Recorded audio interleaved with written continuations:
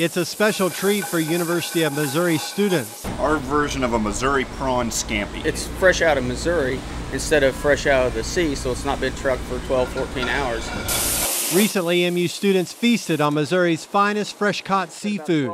Wright, a University of Missouri research specialist, raises prawns in 2 ponds in Columbia. We're going to put these on ice and then we'll have fresh Missouri seafood. Wright says the prawns are basically large shrimp that taste like lobster. Growing prawns this far north is not easy because of Missouri's cooler climate.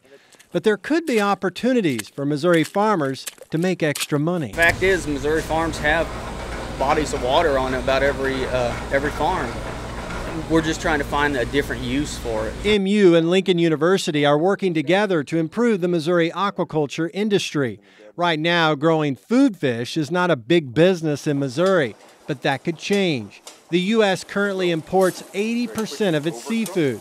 Meanwhile, Americans increasingly want to buy locally grown food, and restaurant chefs demand freshness. When you can get product that literally was swimming that morning, the difference in the cleanness and the fresh flavor that you get from that, it's hard to compare to, it's hard to describe.